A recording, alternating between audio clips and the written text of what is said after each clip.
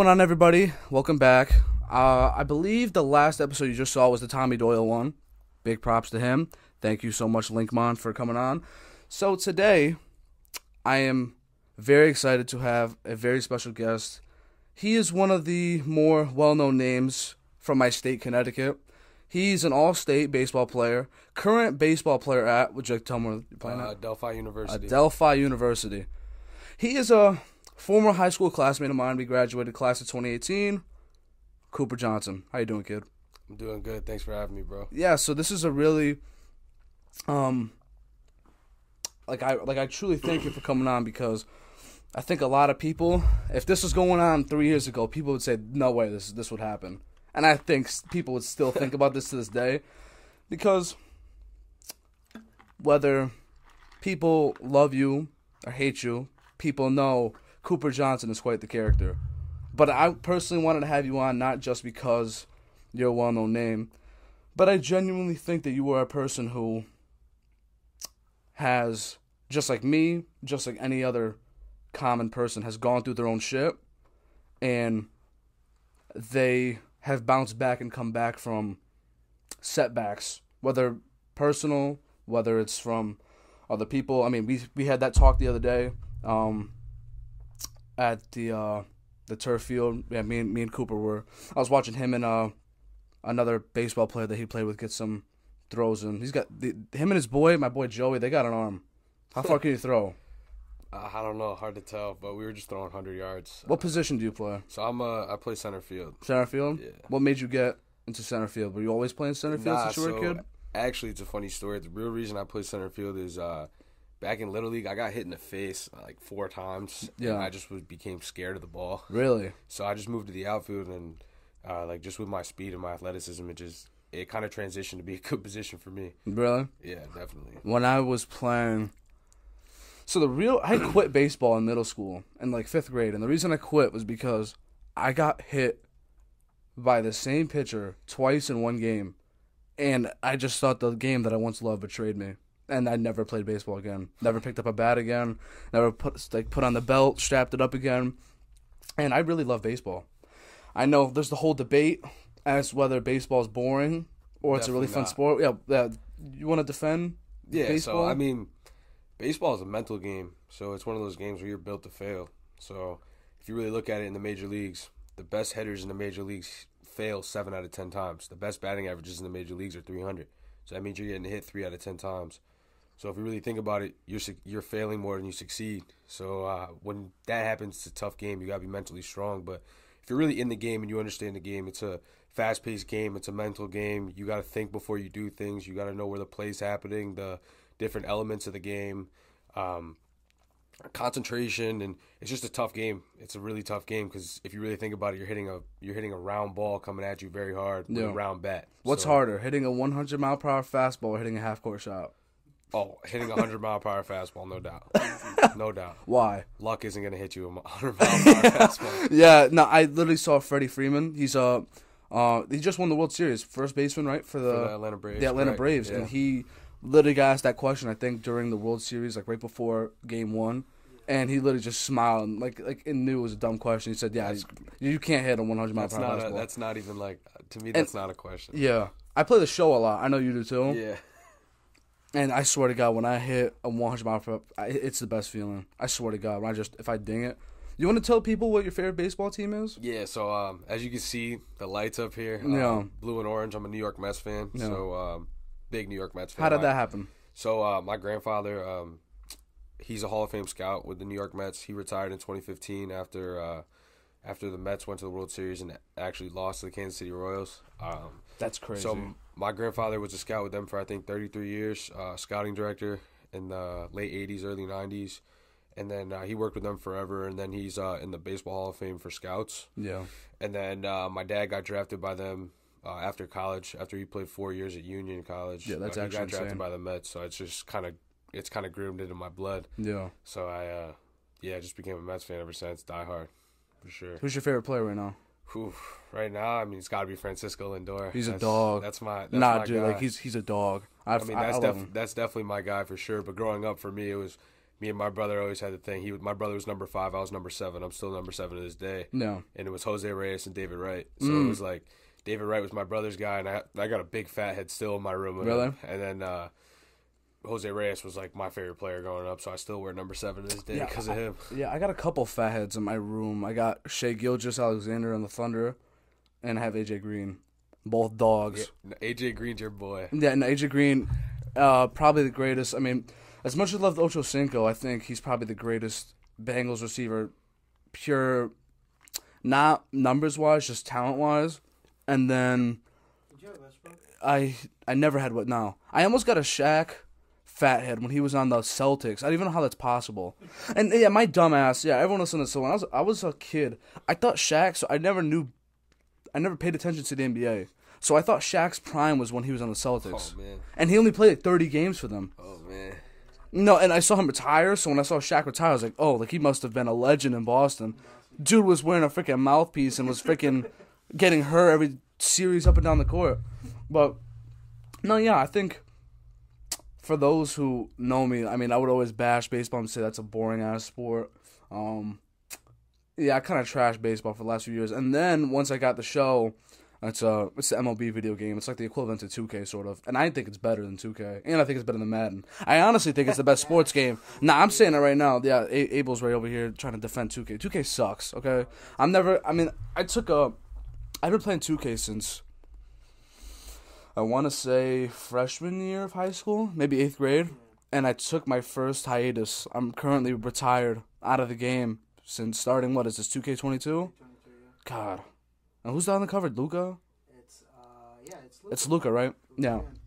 So, yeah, I was a 2K sweat. No, but the show, I would say, is probably the best sports game I've ever played. I mean that. It's so good. That's the thing now is that I think now that baseball, like, for a while, and I like, not that I agree with you, but, like, I low-key didn't watch baseball as much for a couple of years because it just got a little boring to me. Really? Like, just watching a game. It was never playing. It was more just watching a little bit.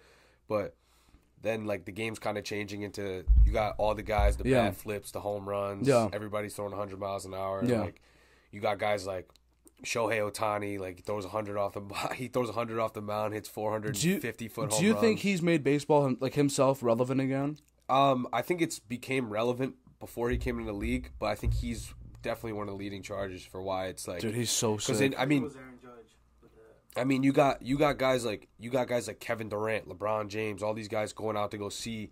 They're going out to go see Shohei play. Yeah. You know what I mean? Like Kevin Durant and some of the Nets players were, I think it was Durant, Harden, and Kyrie or something. They all went to the Yankee Stadium, sitting behind home plate just to watch Shohei play. Like, and it's stuff like that where it's like people are starting to pay attention to the game now. Right. People are playing the show, like the video games. Right. And like even at my school, we have our soccer team at my school has a lot of international guys, and they don't really know anything about baseball. The guys over in Europe, and they started to watch our games, and they really liked it, got into it, started going to Mets, Yankees games and stuff like that. And they always tell us all the time how like they really like baseball, even though they don't understand it as well.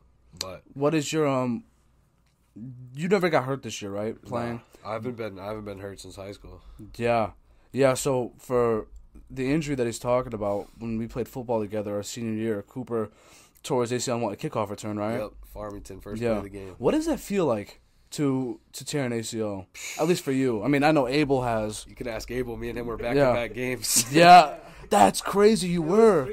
It was. Wait, who was the other one? Kamansky. Yeah, he tore his ACL first, then me. Second game, Kamansky's third game. Wow. So like, that was terrible. Like that was actually terrible. So I remember this. It was a kickoff return against Farmington. First play of the game. I broke like a couple tackles to the middle, and then I broke to the outside. Yeah. And there was a couple guys like coming from the far side of the field from the left side. We were on the right side, and I made a quick cut in the turf, and the turf has no give at all. Yeah. So my foot got stuck in the turf. My knee went over, and I just felt like a snap in my knee. Jesus. And I just dropped, and then I got lit up after. Like there was like 5 guys, and then I couldn't get up.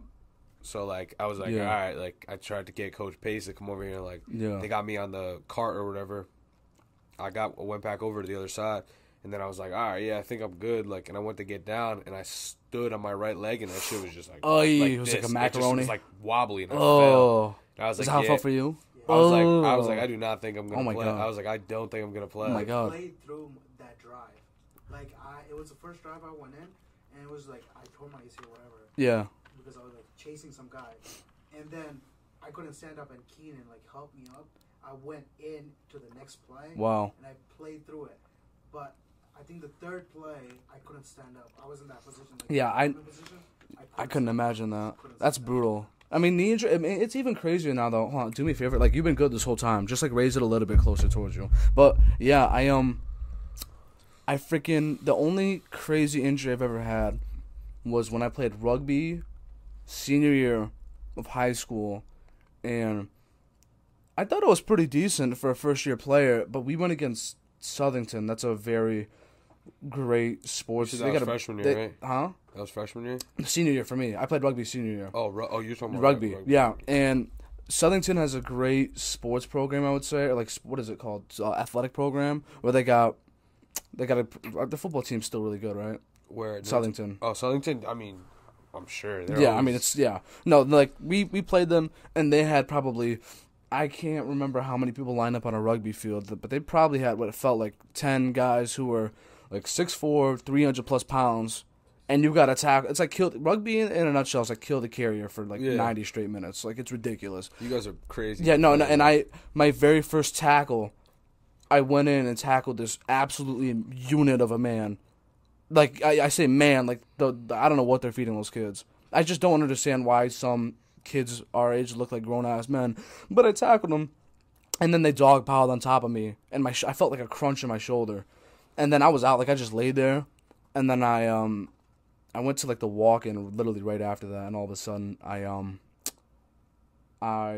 found out I had like a sprained shoulder or something. It kind of bothered me for the next few months. Like I was in a cast for like a day, and I didn't even need it, just so I didn't want to like stiffen up my shoulder. But sports injuries are rough, and if I'm being honest with you, like straight up honest, when you went down, if I'm being completely real with you, and I feel like some people may share the same sentiments, like I'm just being straight up. At the time, I don't want to say good, because that's fucked up to say, like really fucked up, but I kind of saw that as karma. That's just me personally, because it was not just you. There was a bunch of people who we had in the locker room at the time. So let me break down our football program for those who are listening, watching, whatever, in a nutshell. We had so many characters, a lot of characters, and the one problem I would say is, no disrespect to anybody that we played with, we just never got on the same page. I remember senior year, we went to camp.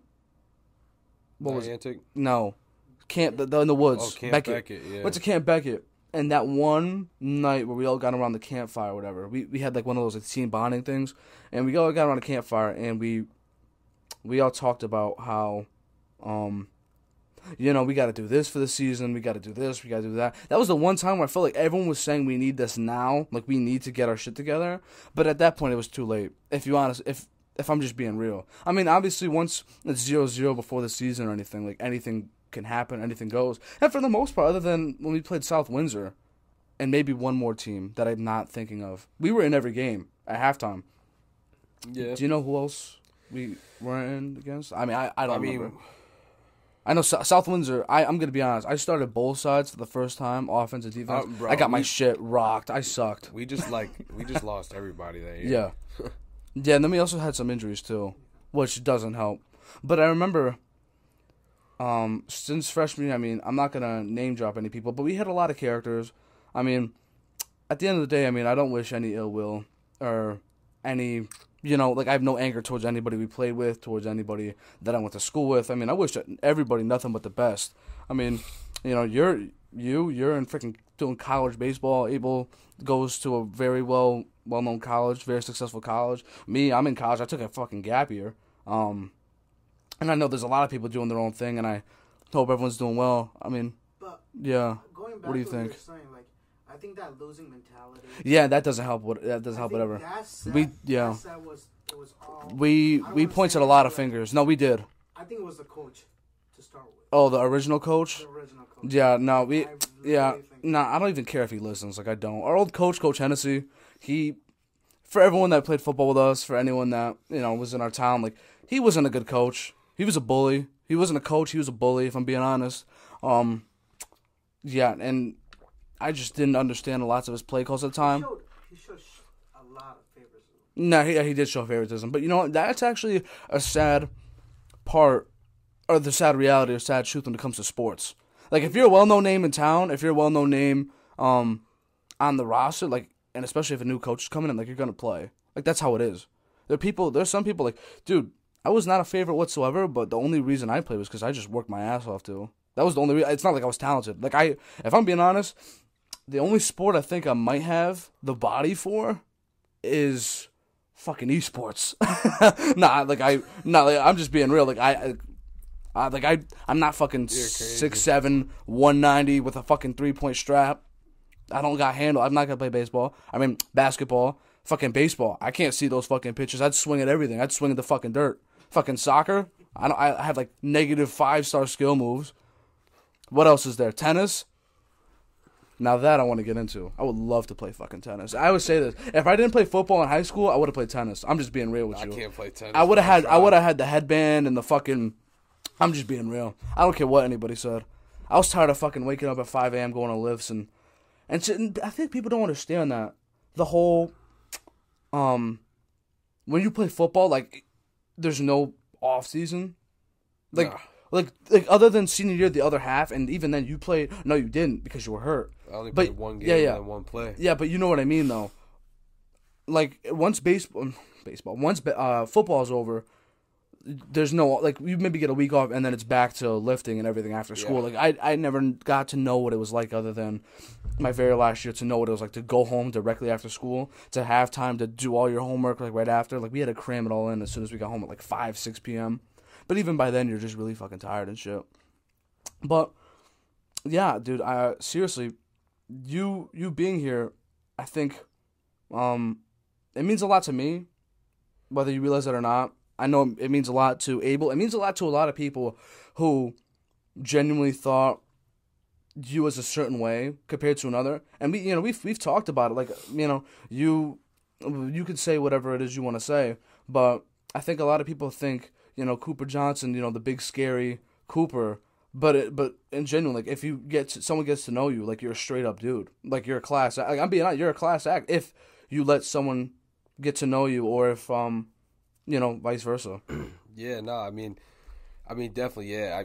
I mean, you could use plenty of different words for how I used to act. Yeah. Not even how I used to act. It was just like more of like, I had my circle of people that I showed love to, and then it was like I just kind of not ignore, but like I just maybe just didn't go off the same amount of love to like everybody around me when I could have. You know what I mean? So it's like some people could say that like I'm an asshole, or like a whole bunch of different other things. But I mean, I think I can speak for the people that I'm around, my teammates up at school, all my other friends, and I mean, I'm sure you could speak for others that if you really get to know me, you know that like I'm really like I'm a genuine dude. Like, I'm very truthful. So I'm one of those people where I'm an open book. Like and some people didn't like that. Like and that I think that's one of the things that people didn't like, is people didn't like the fact that if I felt a certain way about something, then I would like say that, and I would speak up and say something about it, or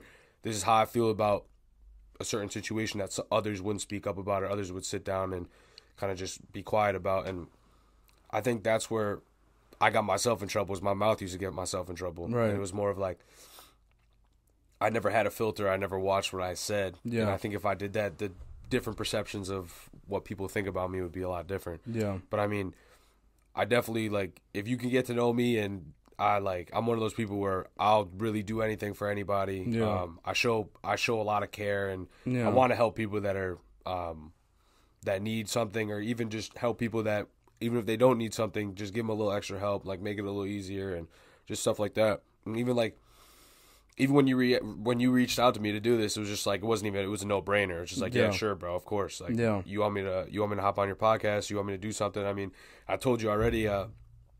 Over at Clem, when we were over there the other day, that's our turf field in town. Yeah. And I told you the other day, I was like, I really like your podcast. I've watched multiple of your episodes. I told you I watched Tyler's. Yeah. I mean, obviously you didn't have any video for that one, but I watched Tyler's. I watched Jared's.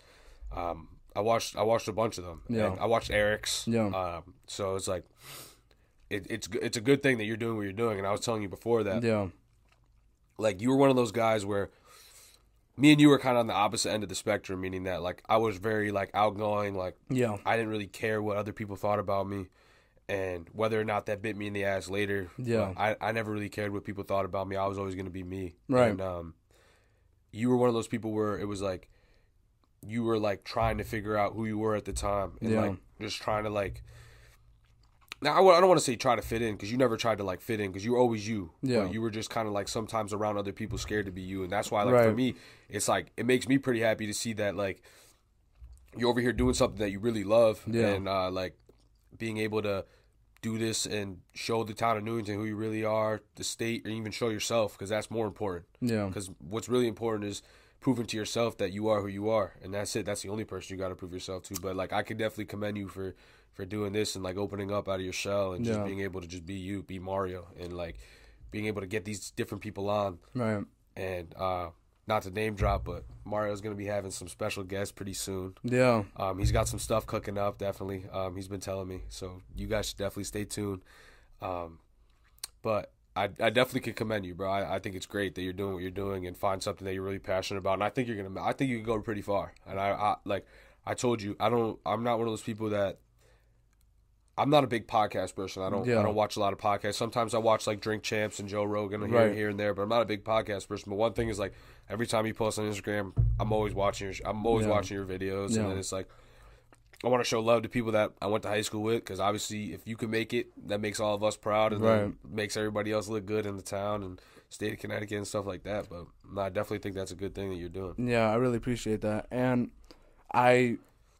what you just said about the whole, when you represent Connecticut, because Connecticut, I mean, people know Connecticut, but it's right, I mean, in the New England area. I mean, you got New York City and Boston right there, so, like, we're kind of right under the radar. I mean, like, you'll hear Connecticut be name dropped sometimes in, like, TV shows or whatever, but, like, you know it's there, but it's not anything crazy. So when you see a person, like, let me shout out Eddie Cruz real quick. He was just in a freaking, I forget the motto of the Connecticut slogan, and he was, like, the star of the freaking commercial. Yeah, trying to find that. You saw that? Dude, that was sick. And he was doing the one of those, like, rap poems in the background. Like, you hear him kind of talking about what Connecticut stands for. And then in the end, he does that sick ass pose, like Megan Rapinoe, like looking at the sky. Like, that was so cool. And I definitely saw that. And you genuinely see how people rallied around him and showed that love, which is so sick. And I know it's just, I really see when stuff like that happens, I genuinely love this state, but I feel like there's just so much. I mean, maybe it must be our grade. There might be something I'm missing here. There must have been, like, a gap, and I talk about this all the time with people. Like, there must have been something changed, which kind of made everyone so robotic and toxic towards one another. I mean, that's just from what I've noticed. And at the same time, so you talked about the parallels or the differences between me and you, and the whole, you didn't care what people thought, and I did. Like, I was definitely very anxious. But someone like you partied, you went to places in high school, like, you did certain things like that. Like me, I stayed home. Like, I never partied, never did anything. And that's the normal high school life. I mean, stereotypical high school, like, you party, you experiment, you try things. Me, I was very reserved, very sheltered. And you see these people get together in these settings and have fun or whatever, and then whenever those settings aren't happening, all you hear is just, dissing people behind each other's backs and stuff like that, which is, like, a really, like, it's just, there's just so much to it. Like, I can't even, for those who are, like, listening, or I can't explain it. Where I'm from, like, my town, great place to live in, great place to raise a child. I just think it's genuinely just the people we graduated with, just the people who are, like, in our class a year above. It might not necessarily be the case for everybody, but I think that hate gets more attention than positive, like positivity. So, yeah, so, me personally, whenever I go to school, I would just be miserable.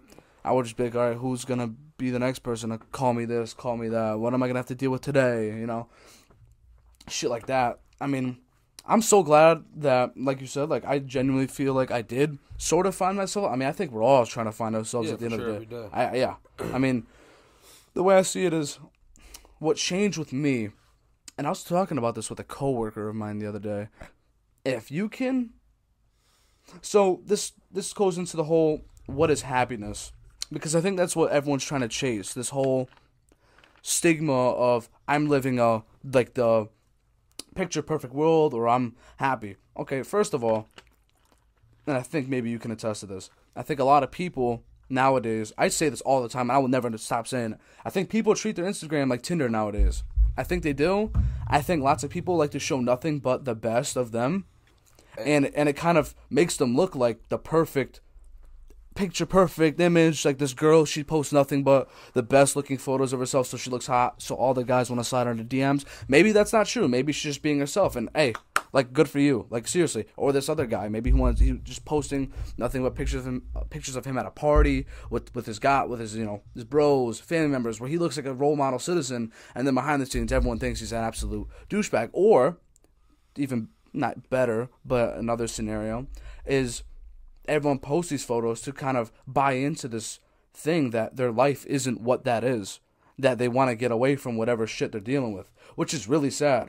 But do you know people like that? Like, do you know what I mean when I say that? Like, what do you think? All right, so my personal opinion is like, I think social media is like a way for people to like kind of post like the good things in their life, or like to brag about.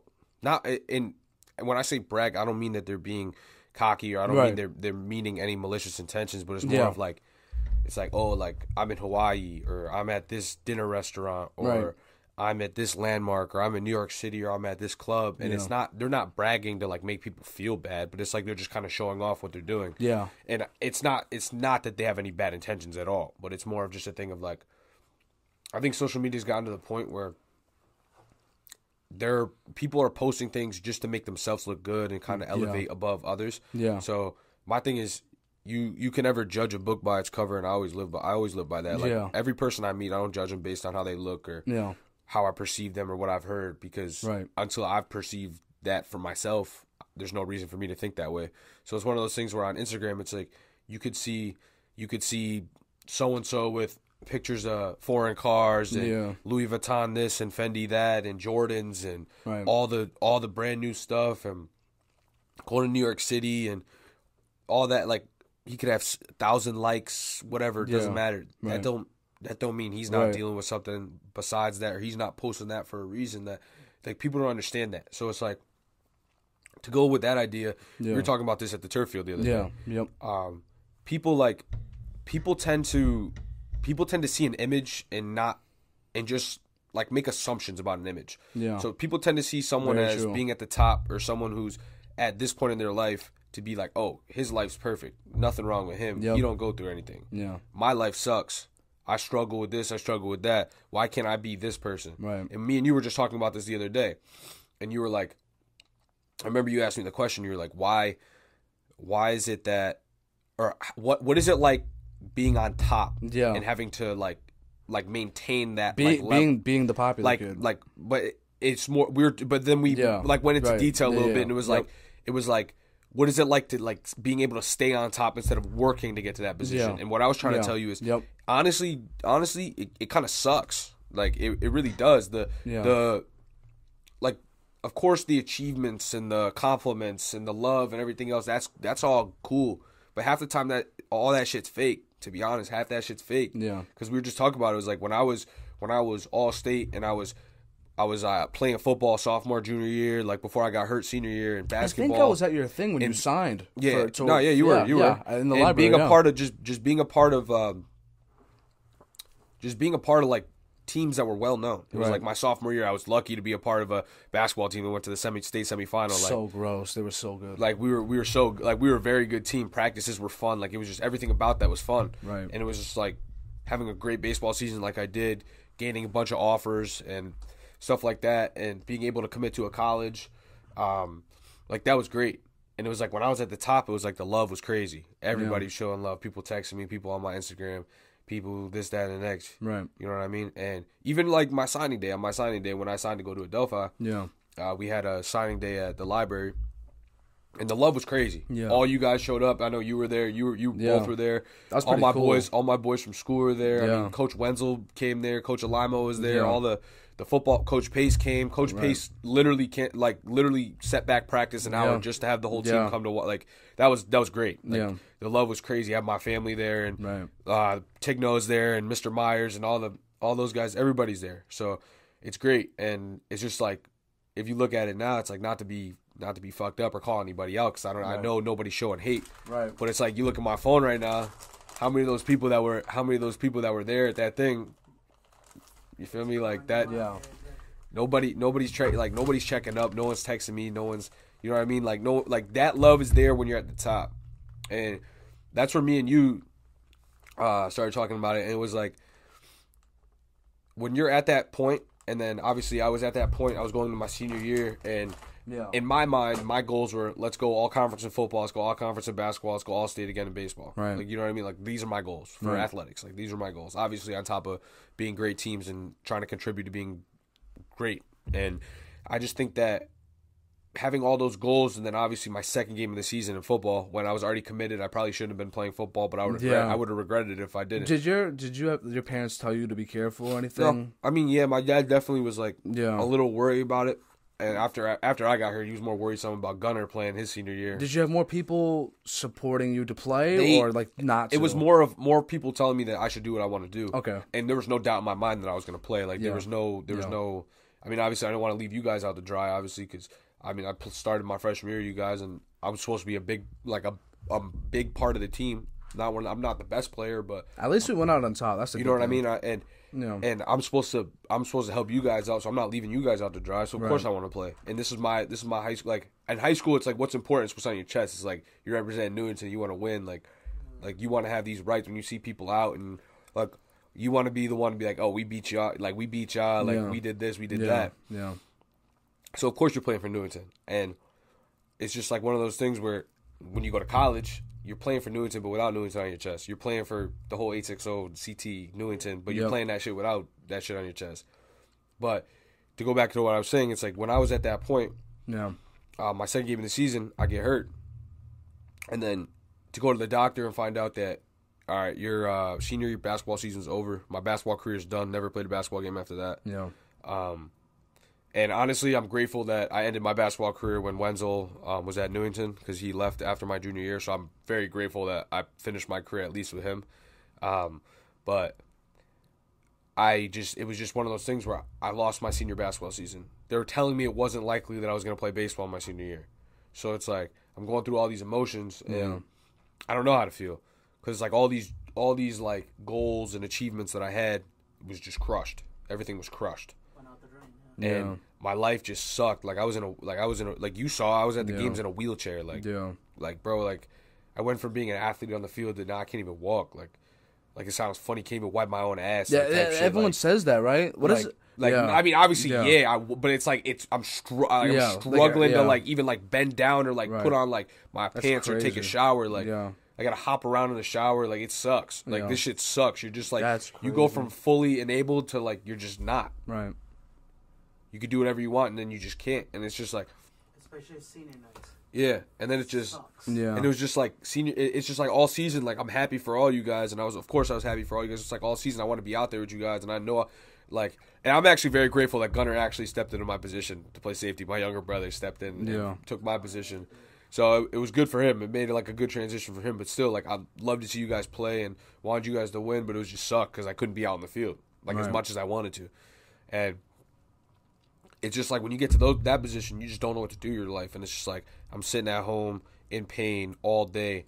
Like I got people checking up on me all day. Like of course, like I had like obviously my boys and stuff like my boys would always come over before practice or after practice, come check up on me. Like you know what I mean?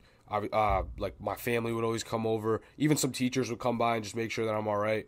Like before I could go to school and stuff like that. But it sucked. I'm walking around on crutches. Like and I just got into this place where it's just like I'm sitting alone all the time, like just in the dark, just starting to get to this place where it's like, fuck, like I don't know. So I get to this really dark place, and this was the first, like the beginning of my like roll down, my turmoil. That's when I just like, I was at the top, and I just started to just go down. Just kept going. Before we get into more of what you're saying, I think the thing that's tough with ACL injuries is that we're not world-class athletes. And you see them, they'll come back. I don't know if you just saw Cam Akers of the Rams. He just tore his Achilles 5 months ago, and he's on the 21 activation list. Yeah, that's crazy. That's ridiculous. from a torn Achilles. I didn't even come back in 5 months from my ACL. Yeah, and Kevin Durant freaking was out 2 years for an Achilles. 2 years. Clay Thompson. And Klay Thompson, well, Klay Thompson is different because he tore his ACL and then he tore his Achilles, which is, I don't even know how.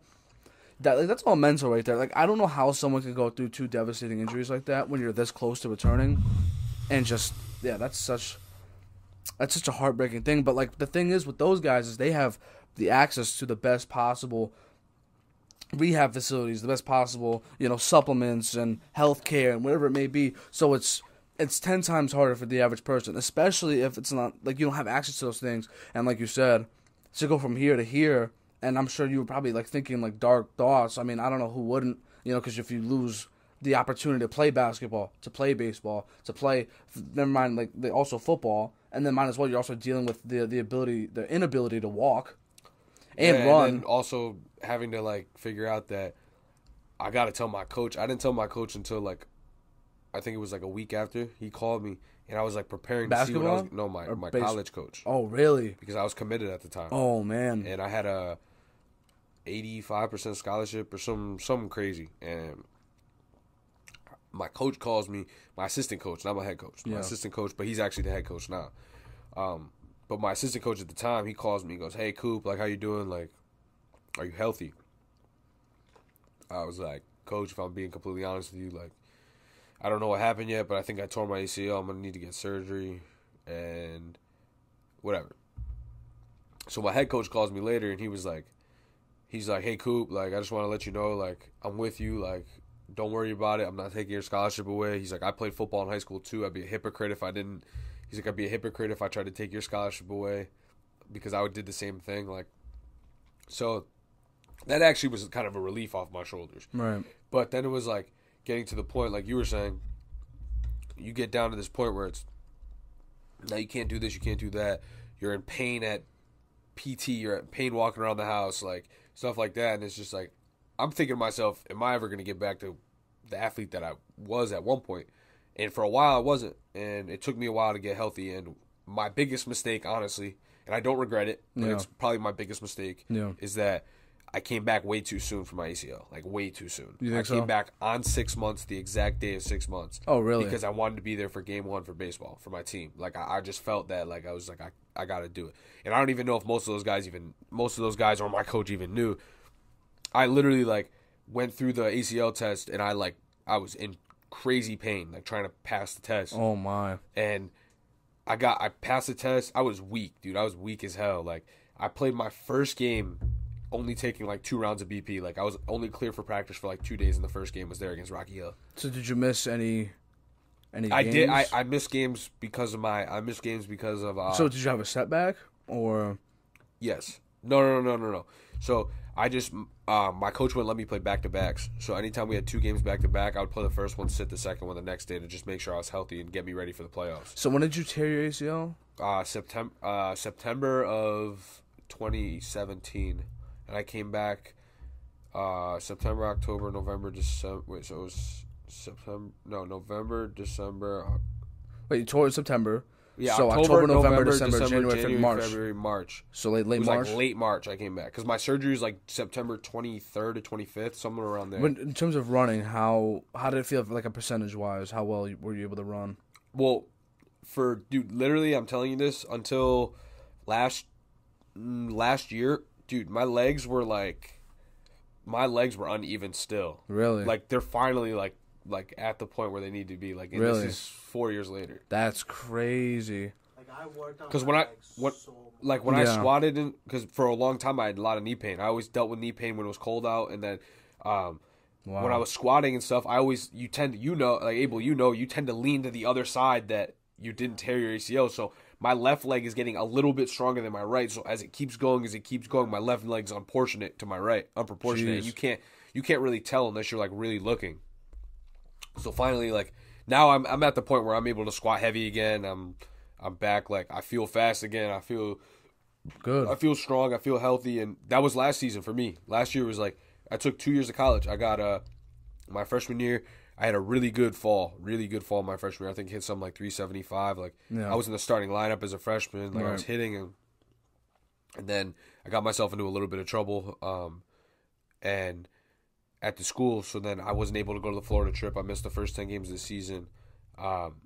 And after that happened, it was just like, damn, like, nah, I put myself in a hole. I didn't do and if I'm being completely honest with you, I didn't do well in school. Yeah.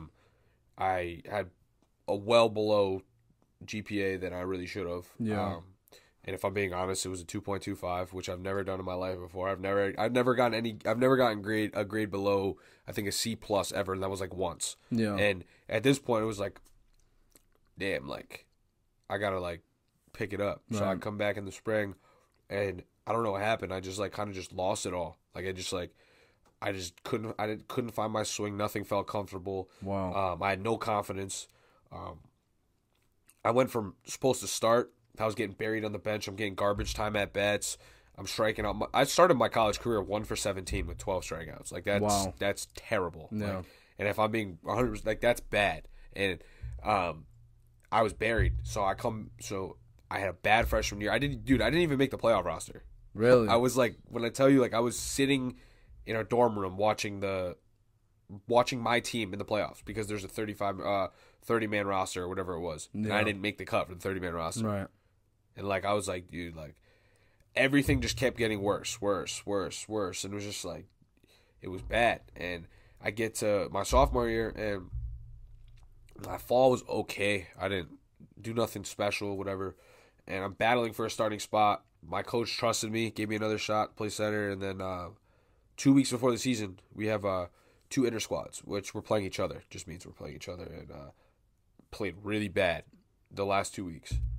Lost my spot again to a freshman, and who's actually one of my really good friends now. And I lost my spot to a freshman, and a lot of people hate COVID, but thank God for COVID, honestly, because that cut off my season and gave me one more chance. Like I don't know who was looking out for me, but someone was looking out for me. Cut off my season, gave me one more chance. And my sophomore year, I was like a little overweight.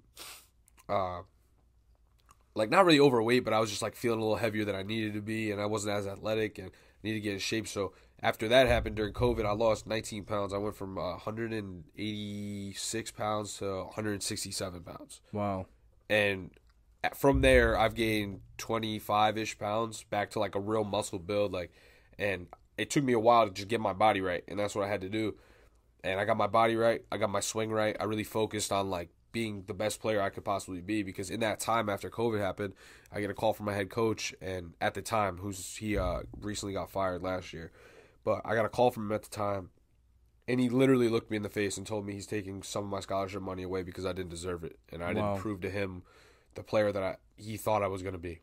And that's what he said to me. And then and the crazy part is it was on May 8th, which is 2 days before my birthday. Wow. So I was just like, kind of just like shook up. I'm like, damn, like, so I went from losing my starting spot. My coach takes my scholarship. He looks me in my face and tells me that, like, you're just not, like, you're not worth what we gave you. You know what I'm saying? Yeah.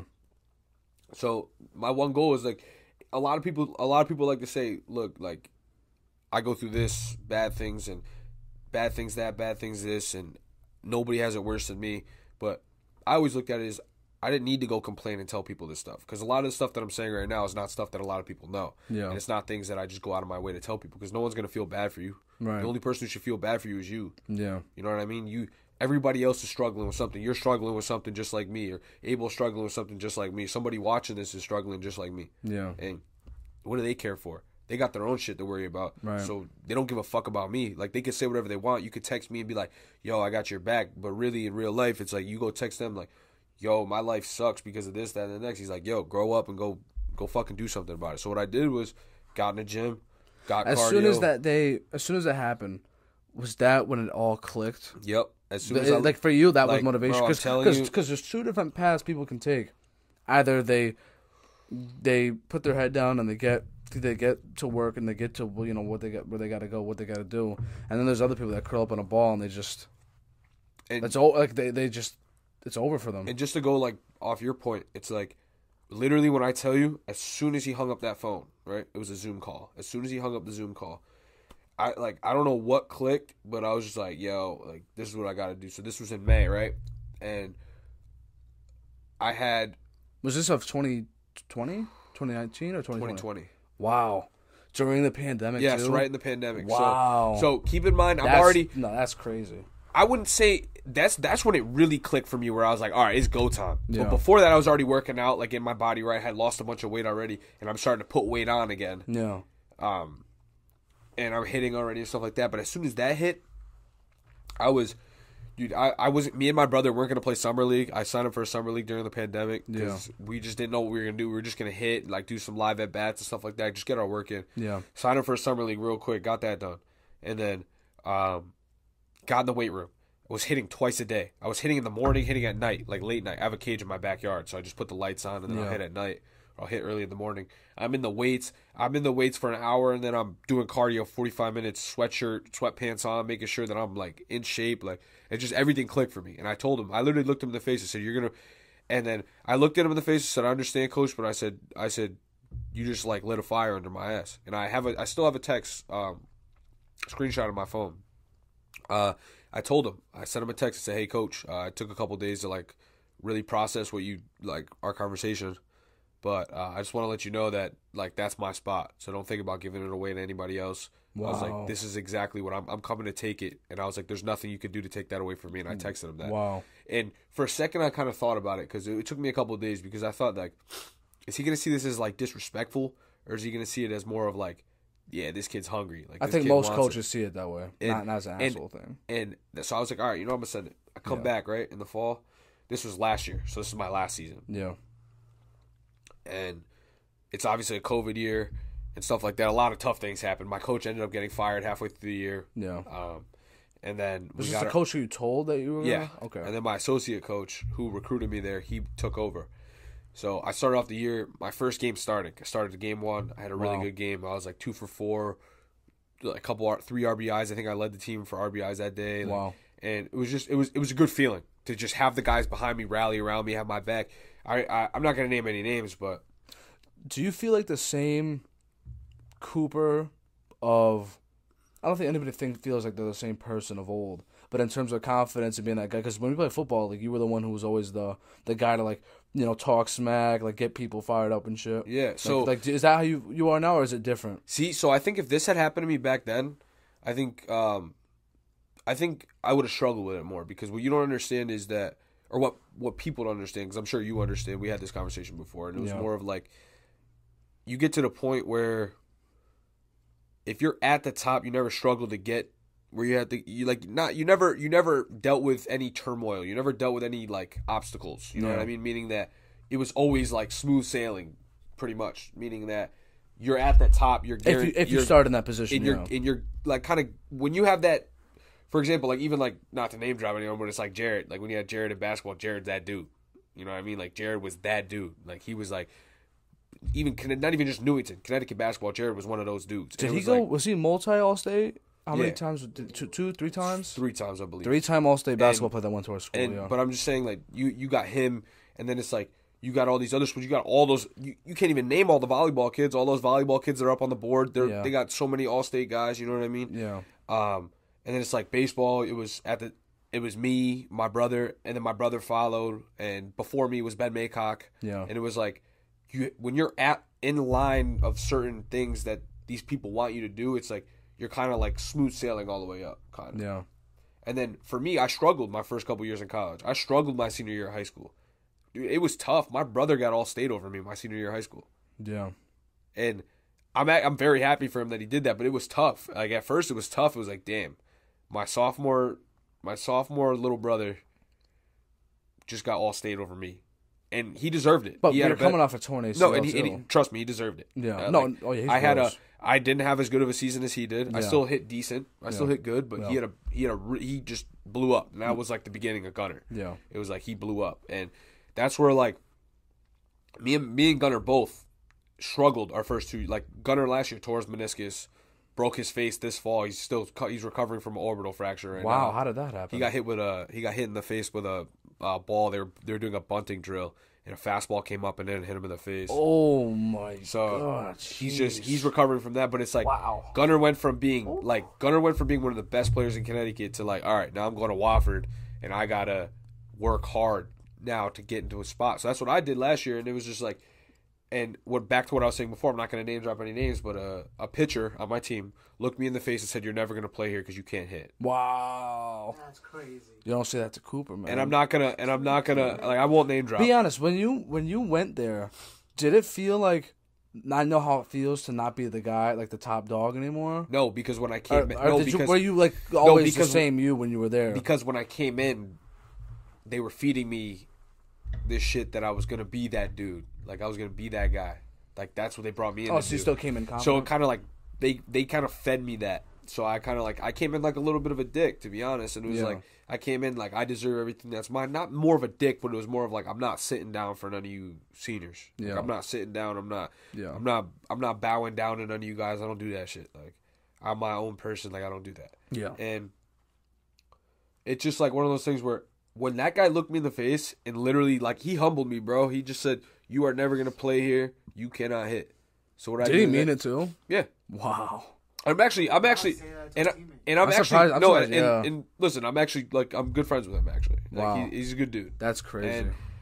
And I tell him, I literally told him last year. I said, "Yo," before the season started, I said, "Yo, this season's for you. I hope you know that." He's like, "What?" I was like, "You don't remember what you said to me?" I was like, "Trust me, this season's for you." Yeah, some people say things and they forget what they said. It was Other people like, remember that shit. It was really like nice to like feel the love by my team, to like have confidence that all right, I'm back. Like I had a good year last year, but not to where my ceiling should be. I have 2 more seasons left of eligibility. I'm a senior in the classroom right now, but I'm a redshirt junior on the field because of COVID. We got our years back, so I'm gonna go get my master's next year back in Adelphi, most likely. Yeah, most likely, and I'll play again.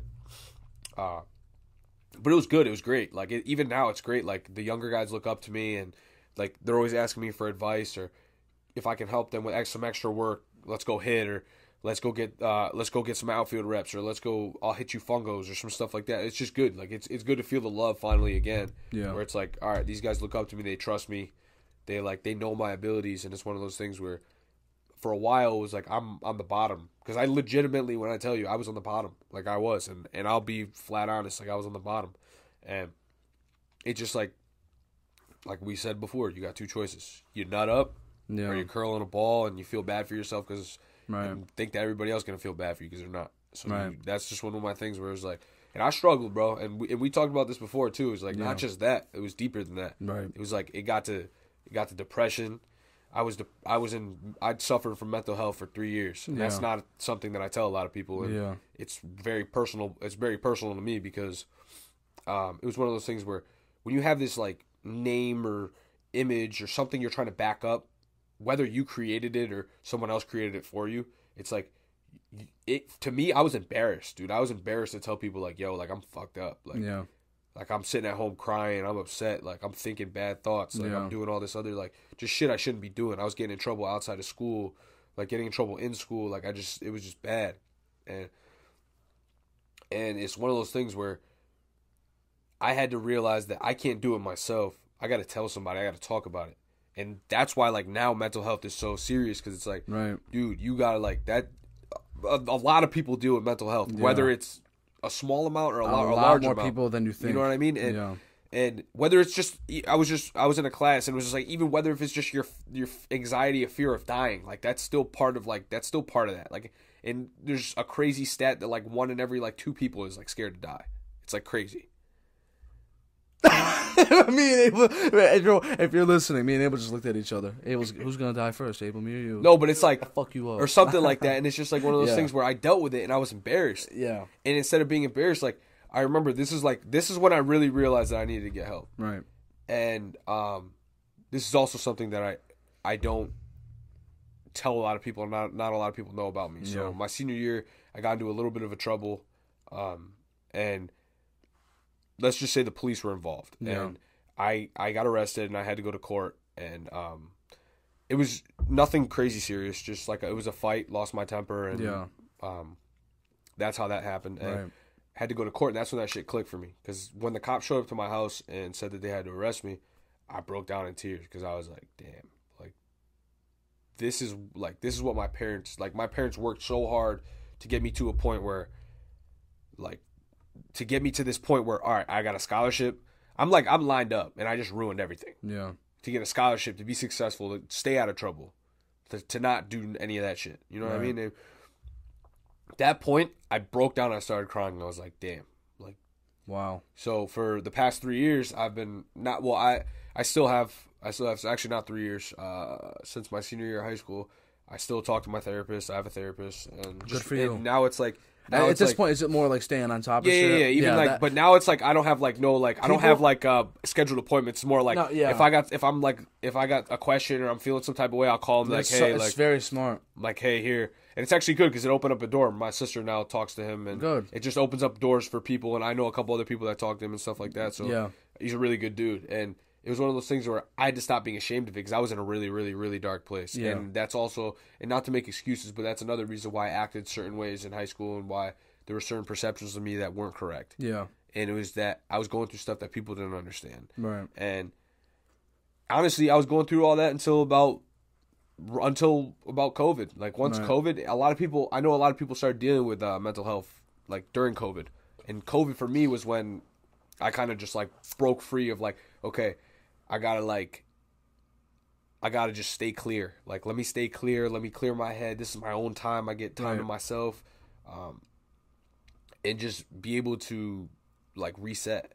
And it was kind of one of those things where I could reset as much as possible, but that was definitely a big stepping stone to where I'm at today. Because like today I could tell you that, and back to what you're saying, what is happiness? To me, I don't think there's anything, not saying happiness isn't real, but for me, happiness is just peace. That's what I'm saying. Like, I completely happiness agree. is like being at peace.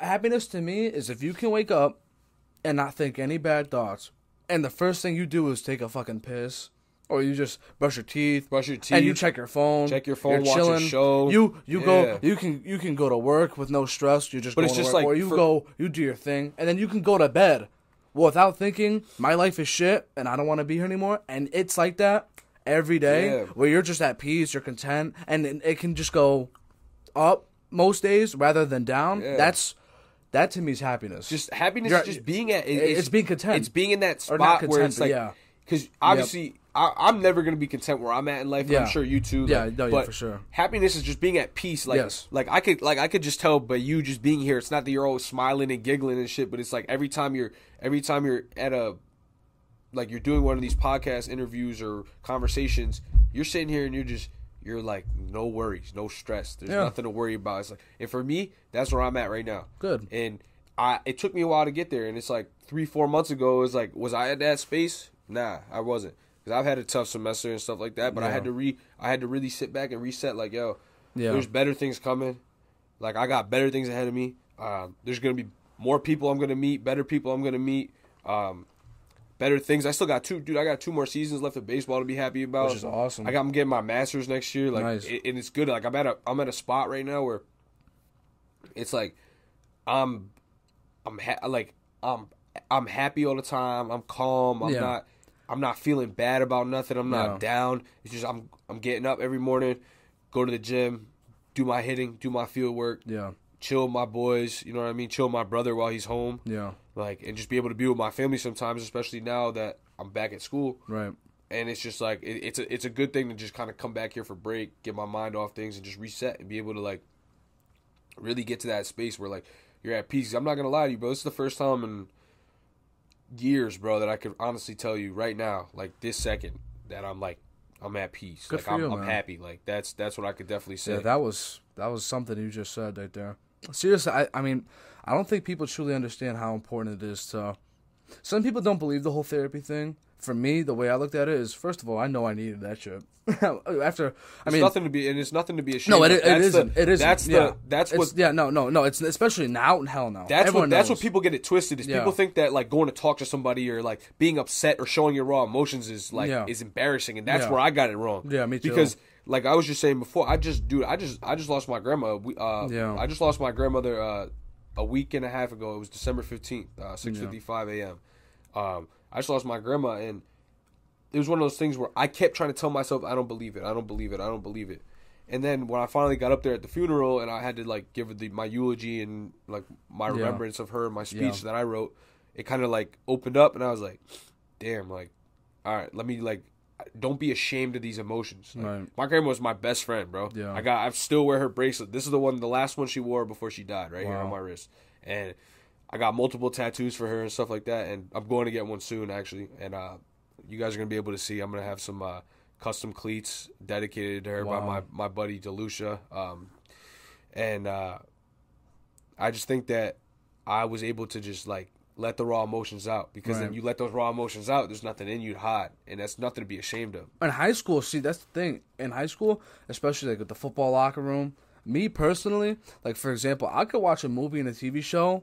After 45 minutes, I can genuinely become emotionally attached to, like, for example, like a character, to the point where something happens to them, they die, I'll cry. Like, I'm being honest. Like, I could watch a 2-hour movie, and I'm not ashamed of it. But especially in high school, me knowing the person that I was is, after a practice, say I had a shitty fucking day, or I, was going through something, I was just, instead of letting my emotions out whenever, however, I just bottled it in, because I was thinking to myself, I cannot show this looking for that. Like, it'll be even worse for me. So I just bottled it up, and eventually, certain things happened to me. Whether it was outside of the school, inside the school, maybe it was just me overthinking things for the most part. But I just know I went out on my own terms. I didn't walk at my graduation. I mean, to this day, I don't regret it. The only people that I say, if I were to go back and make things different, I would have walked for my grandparents. God rest their souls.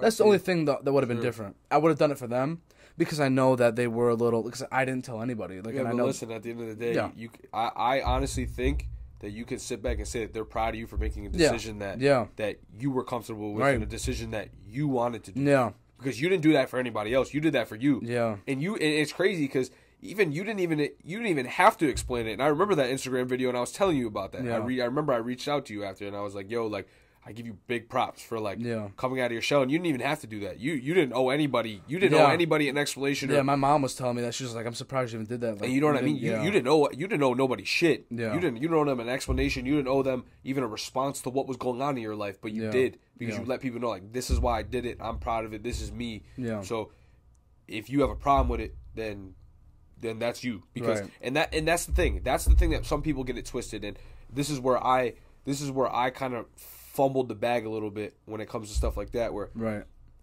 in high school I really didn't give a fuck about what anybody said. I'm jealous. And I was one of those people where I'm gonna be me. You're gonna either love Cooper Johnson or you're gonna hate him. And I was okay with some of that. Yeah. And now to think about it now, it's like I look at some people and I'm like, me personally, I don't think I'm a scary person. I don't think I'm a bad person. I think I'm actually a pretty good person. I think I'm a genuine person. If I'm being honest, in high school I was scared of you.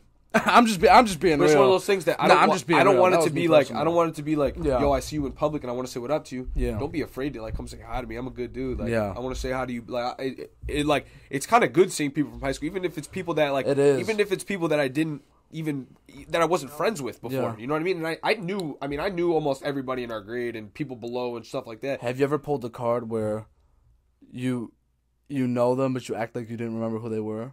I did it once. I'm not gonna say to who, but I've done it once. Nah, I felt kind of shitty, but I'm not gonna lie to you. Usually, like, I try to show love to like everybody that I do see, and everybody that I like, everyone that I see here and there. Even if I don't know if they have fond thoughts or fond ideas of me, you say what's up, and you know what I mean. I still try to say what's up. That's awesome. And I'll get a vibe. You know what I mean, and I'll understand. But like, I still follow a bunch of people on social media. Right. And I deleted Snapchat for a while because I wanted to get off that, because I was like, yo, fuck all that shit. I'm not trying to like post shit for nobody else. I'm just chilling, like, And I got it back, and I've been adding some people here and there from from high school, and like it just like it's kind of cool to see where people are at like 5-6 years later, like from when it actually is when we were there. You know what I mean? And it's just like I just want people to know that like I'm still always gonna be me. But at this point, it's like sometimes I gotta cater myself to be around certain people. You know what I mean? You can't just be you, and like you can be you around everybody, but you gotta like know sometimes when to filter. Do you plan on going to the reunion, high school reunion? I don't even know what. I don't even know when it is. Is it every 10 years? Every 10, so 2028, and it's gonna be crazy to see where people are at 2028. You gotta go use the bathroom real quick. Yeah, go ahead. Yeah, so, man, honestly, dude, freaking, No, I think in high school, a lot of people had a lot of differences, a lot of, how do I say this? we had a lot of personalities, and that's okay. And I just think that I just know in my heart I can't wait to see a lot of people and where they're at, and just I hope everyone's doing well. I mean, we're recording this on Christmas Eve. It'll probably come out. I don't even know when. Probably next year, to be honest. Technically next year because. Technically, because we got like. Yeah. No. So. But going back to what you were saying, like how he was saying. Yeah. He didn't really care about. That's insane. I'm in that mindset now. Every single day I went to school. Yeah. I had to dress appropriately. Yeah. I had to show up. I had to like my conversation with different people should be like, I don't know how to explain it. Like kind of like different depending on the person. Yeah. Like if it was like, you know, my football guys, you know, like be. We knew who we could act. It's like we had to put on a mask for certain people. Exactly. And it's so weird now because I'll talk to, like, we would talk to, if we were around girls, we wouldn't be ourselves. Me, I don't give a shit who I'm around. I'll be myself. Yeah, you know what I mean? Like that. Then if I'm around Cooper or like those guys, for example, I would shy away. I would just let them have the limelight. And have that let them rock, and while we just take the back seat. Exactly. But now I think we're on a playing ground, and when he gets back, we can talk about it. Because I saw that difference. Yeah. I saw that difference when I didn't play football. Right. That 1 year that I didn't play football. Right. That's when I got to know more about Gavin. Yeah. And all those people. Right. Like, you know, who didn't play football, who were like other than the football guys. Yeah. That's where I got to know, like, oh. Shit, like I can talk the way I want, right? With these guys, but like not with the guys that are that are my teammates, right? Which is pretty. No, I don't know about you, Cool, but I talk about this with people, and I say this isn't something that I've been told, but it's something that I've sort of learned. Is once high school is done, and you're around the same people that you've been with since pretty much middle school. Even maybe elementary school, depending if you put like rec sports or anything. But at that point, it's like you can't please everybody and you can't hang out with everybody. That's the one thing. I had not a lot of friends. That's over. I had a lot of people that I was friendly with. And once, you go to college or you go to work right after high school, whatever it is you do, like a lot of those people just kind of fade out. And like you said, like you'll see them around in town or you'll see them wherever, but you don't talk to them. You talk to whoever's in your immediate circle or whoever you associate yourself more with now. It's all about the now. And and that's why I don't back then in high school. So here's what my problem was along with what I was dealing with. So say someone like you was having a really good time, not you specifically, but someone like you was having a really good time. I always thought to myself, why the fuck do they get to have a good time? And I feel like this. That's what I was thinking. I would never tell anybody, but I was always envious. I was always jealous of people that even if someone like you said, you don't care what people thought of you. So you can have a lot of people hate you, and you can still have a good time and not be fazed by anything.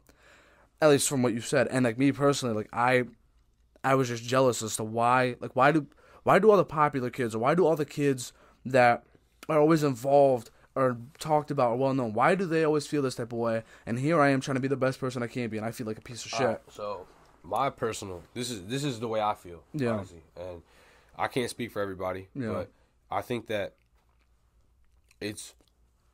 you're kind of around the people where your stars align. So it's like when you're in high school and say you got the athlete kids and then you got the other kids that aren't athletes that are still popular and the funny guys and stuff like that, like all their stars align. So it's like once you leave high school, it's like you see kids who are, oh, this kid got all the girls, or this kid was mad funny, or this kid did all the good grades, and this kid was doing this, and this kid was driving this car and that car.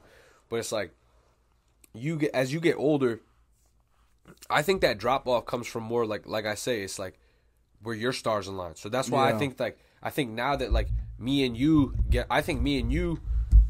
mesh better now. Yeah. Not saying we ever didn't. No, because me and you have known each other since elementary school. Yeah. So it was like it's one of those things where I think we mesh better now because now we both have the same goals. We have the same like aspirations where you want to be great doing this and doing what you want to do, right? Yeah. And I want to be great in my own area. Right. Meaning that if baseball doesn't work out, then I want to be great with whatever I do with my degree or whatever job that I get later in life. You know what I mean? And Right. that's the problem.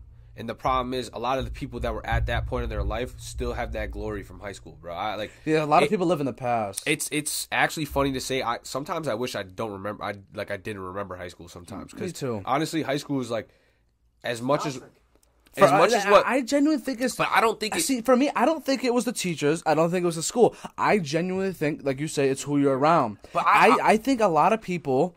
I'm telling you, negative thoughts and just toxicity, it carries over throughout. But see, I don't think it's like that. I think a lot of the hate that came from shit just drove from jealousy. Like that's what it was. Yeah. It wasn't more of like I hate you. You think it was more just everyone was jealous? I don't think it's I hate you because you're you. Yeah. I think it's more like I don't fuck with you because you're dating this girl that I want, or I don't fuck with you because you got this jersey number. I don't fuck with you because you got these Jordans. I don't fuck with you. So you think it was more like for petty stuff? Yeah, bro. It's not like it's more like I don't fuck with you because you're starting. Yeah. Or I don't fuck with Yeah. Like there was times where I remember hearing people like, "Yo, I don't fuck with him. Why don't you fuck with him? What did he ever do to you?" Yeah. Even like some teammates, like I've had teammates in college that be like, "Yo, like I don't fuck with him. Why don't you fuck with him? Because what? Because he's ahead of you on the depth chart." Yeah. Like, why don't you fuck with him? Because he gets better grades, or he gets more females, or he's got a better car than you. Yeah. Who cares? Like, who gives a fuck about that shit? And I think that's the problem. A lot of the hate that people have, hate comes from jealousy. And that's how I feel. It's like, that's definitely. And I don't hate anybody. Yeah. There's no reason for me to hate anybody. Like, I have love for everybody. It doesn't matter, like, regardless if they feel that way towards me. But yeah, I think for me, another thing is when you're going through shit. I can't speak on anybody else's behalf but my own. When I was going through stuff, I assessed who's in my life, what am I doing now, what can I change, what do I need to sort of stop thinking. So like, for me, I even do this now. Even actually now, to be honest, this will be happening the other day. Somebody asked me a question about, for example, like what happened to me in terms of like going to prom or whatever, and I literally just said like that's a story for another day. I'm never gonna I'll tell it once in a blue moon now, but I'm not gonna get into it. Like it's just like for me, stuff like that is so it's in the past. And to be honest, if certain events didn't happen to me personally, I don't think I would be here. I think I had to go through. So I was always felt like I was going on the downturn, and then once I figured out my shit, graduation happened, and then I assessed where my life's at, went to therapy. Got asked certain questions I didn't know the answers to, went and found the answers to those questions that I was given, and finally, unlocked the confident version of myself. It's just, that's when because I used to throw around the word, I hated this, but I don't think you can go throughout life without saying I hate somebody once. Like, everybody at some point, they'll throw the word around without realizing how much it truly means.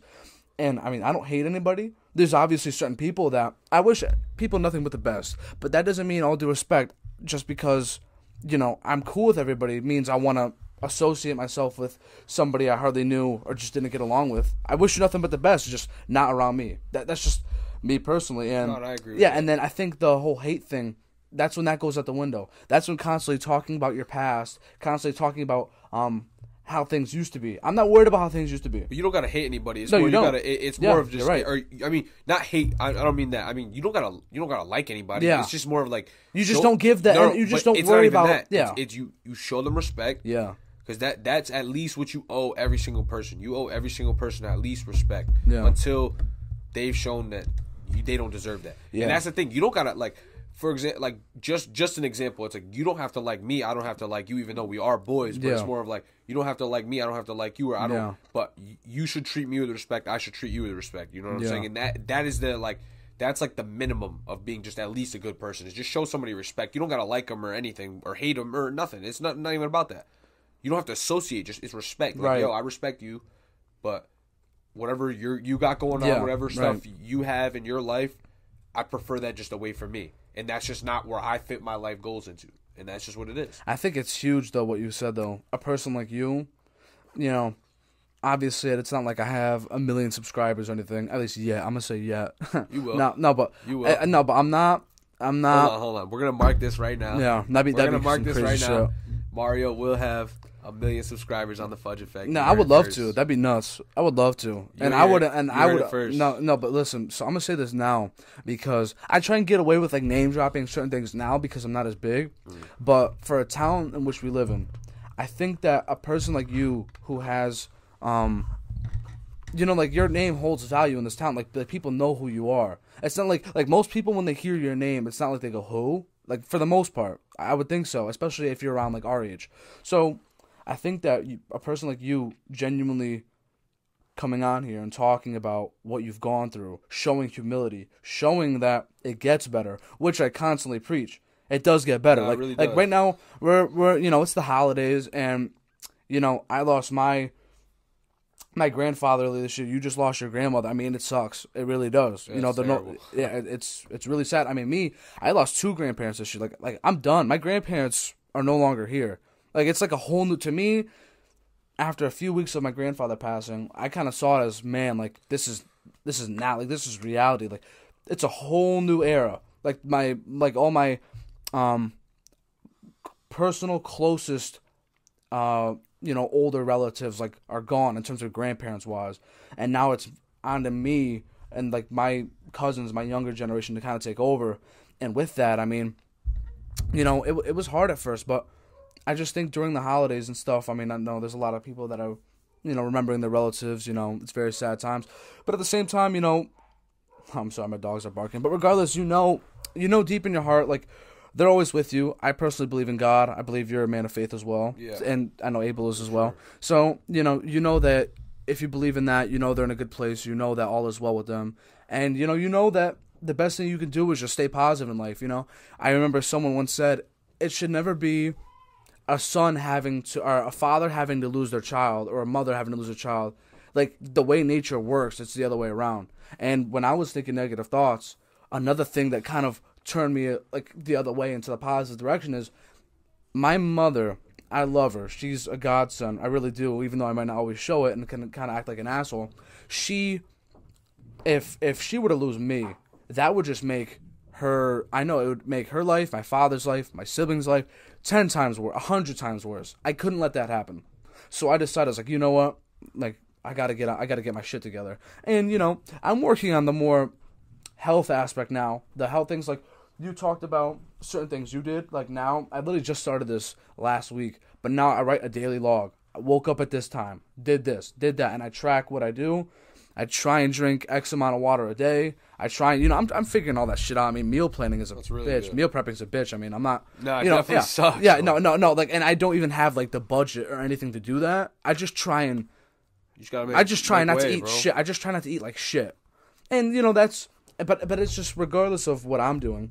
A person like you, or even just me, to just show humility. Like I'm sure people all the time. Like and this goes back to the Instagram thing. They show one side of themselves, but in reality, they're going through a whole different world that we could even imagine. And I try not to put or walk in somebody else's shoes because you can't do that. I mean, but don't get me wrong. Like, yeah, you should definitely yes, you should definitely be able to celebrate your life and celebrate what you're doing. Yes, and you know what I mean. And, yeah, and people are going to be happy for you, and that's great. For sure. That's awesome. Yes, but it's for just sure. like you also can't look at it as this is how their life is. Yes, you don't know the other side. Absolutely. Yeah. No, I completely agree. And you're right. I mean, I didn't need to post that video. I did, but I mean, it was going on the pandemic. Personally, as soon as 2020 started, that's when everything clicked with me. The whole pandemic, I had people coming to me, telling me, because it's a funny-ass joke, because after graduation, that whole summer, I stayed inside. I never went out. I was pale as shit. And people, like that, like I kind of got used to the idea at the time. No one ever was able to comprehend it because nobody else did it. But the whole idea of quarantine, I was kind of quarantining before anybody else because I was staying inside. So as soon as the pandemic hit, I had friends on PlayStation like, dude, Mario, like, you got to tell us what the fuck are we supposed to do? And I was like, I'll tell you, like, I can genuinely tell you how to, like, make the most of your time, how to, like, better your mental health, whatever it is. And we all had a blast on PlayStation. Like, we would stay up late, doing whatever. I mean, in our town, I tried to play basketball a couple times, and they would fucking tell us to get off the course because of everything that was going on, which was crazy. It was scary. Yeah, everything was. I was wearing gloves going to the gas station at first. Like, nobody knew what the hell this was. It was crazy. It was crazy. So, for me personally, and I hope everybody else took advantage of this, And it's not like, I mean, I was working, but, you know, the pandemic, you know, I didn't work at that point. But regardless, like, if you had a shitty job or you were in a shitty point in your life, and everybody, when they were staying inside, you genuinely had that time slot, however long, how many weeks or months it was, to sit tight, sit back, assess what you want. You can ask Abel during the pandemic early on, and I have a buddy of mine who I kind of entertained the thought with, and then eventually I just took this and ran with it. I knew since 2019 I thought of the idea of a podcast. 2020 was when I got my first. What was my first poster that I got? And it might have been these two, the Futurama and the Kanye one. And then from there I was like, let me pimp out my room real quick. Let me make this a man cave. And then from there, with the whole idea of the podcast thing, with the man cave, then I posted a picture saying, like, let's have a talk. Right. Wait, let's have a talk in my room or whatever. Like, we could talk about whatever. And whether I made the podcast or not, the caption still, like, kind of works regardless. And then I was like, I think I could genuinely do this. And then I kind of ran. I bought a mic. And then I had a fucking Chromebook. The Chromebook was shit. I couldn't use both mics at the same time. So I was like, shit, now I need a Mac. Saved up, got a Mac. And then just, the thing with life is, man, you just gotta, it's one brick at a time. One brick at a time. And you have to stay, it's a marathon. You have to stay patient. And this is the quote that I use. It's my favorite quote.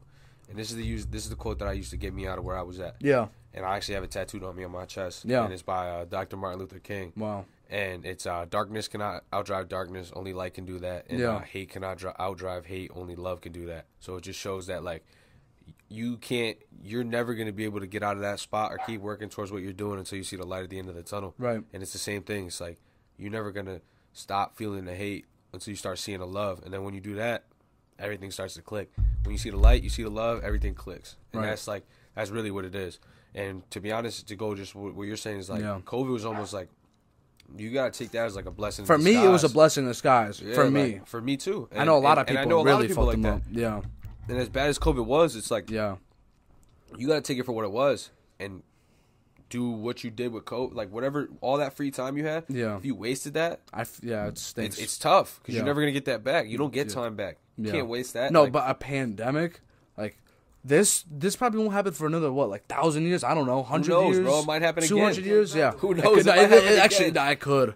It could. Yeah, it might happen again. Who knows? It definitely can. No, but, like, for me, I just knew. I was like, this is the opportunity where and even now, I'm still constantly learning. I mean, I turned 21 in a few days. I never had a fake. I'd never gone to the bar, never been to the club. That's another element of life I get to learn and appreciate, depending if I like it or not. But for me, you know, when it comes to life, like, I'm just constantly learning. I'm constantly feeling like I'm finding myself each day, which I feel like most people should try to do. I mean, you just gotta, and if you don't like working out, if you have no motivation to work out, listen to music and just go for a walk. Do some yoga, stretch, anything simple. And I'm telling you, there's days where I feel like I don't wanna. Music's the best therapy, bro. Yeah, seriously, and it's the #1 language. Everyone listens to music. That's what Everyone I do, talks bro. about it. All I do is I just like feel like shit or first thing I do in the morning, I literally wake up, get on my playlist, boom, shuffle. Yeah, let's play. For me, I listen to music all the time when I'm in the car chilling. Me too. Or I'm listening to podcasts all the time. That's my therapy. If I'm cooking in the kitchen, I'm listening to music. Me and my mom were just doing that before. Yeah, just in the kitchen listening to music. Right. Like that's what I do. I mean, I'm not even gonna lie to you. It's probably like what I do 10 hours of my day is listen to music. Seriously, 12 hours of the day I'm listening to music. Like, and it's crazy. Yeah, and that's like a great therapy because you just vibe. Right. You're not worried about nothing else. You're just hearing the beat, hearing the song. Right. That's just cool. And it's just like one of those things. You just gotta find something that. And it's not even about, like, it's not just it's just finding certain things that make you happy and kind of get your mind, like, make your life better. You know what I mean? Right. Make you healthier. So it's like, regardless of what you do, whether you're eating right, going to the gym for an hour a day, 45 minutes. That's you got to make sure the mindset's there, too. But it's like more than just actions. And even just training your mind, it's like whether that person likes to read books, read magazines, watch podcasts like you do, or listen to music, watch music videos, you know what I mean? Watch TV, watch YouTube, play Xbox, play PlayStation, just find something that's going to make you, like, you know what I mean? Make you feel better, make you, like, make your life healthier. And it's like when you do stuff like that, your life just becomes better. You start to do little things like, oh, I've been reading these couple books, or I've been listening to this music, or I've been listening to this music going on a walk, doing yoga or something. Yeah. You know what I mean? And it's like, you're doing that, okay. Now, maybe I want to start eating better. Maybe I want to, like, You know what I mean? Maybe I want to go talk to somebody. Yep. Maybe I want to go to the gym now, like stuff like that. And it's like that shit starts rolling, bro. And everything happens for a reason. And the way I see it, that's a fact. And I was talking to my therapist when I was at the time. I don't go to therapy anymore because I was in a good spot. I might go back just to like you said, like stay on top of shit. But that's why I like do the writing, daily log thing. But I think so. For me personally, I knew a part of when I was at peace, the whole peace thing that you're talking about, is when I made that post. You know, I was chilling at my dad's, and I was like, you know what? This is during the pandemic. I know I'm sure a lot of people are going through a lot of shit right now, and meanwhile, like I'm feeling pretty good. As you know, open I was in that video, like talking about what happened to me and what I went through. I know that there's a lot of people probably going through worse, if not they were going through their own shit. So I thought, let me just show that I'm someone, whether it's from the state, town, or in general on social media, that, you know, reality, like the real world, it's not what most people think. Like, it's okay to show people that someone is going through something or went through something and let people know what's going on.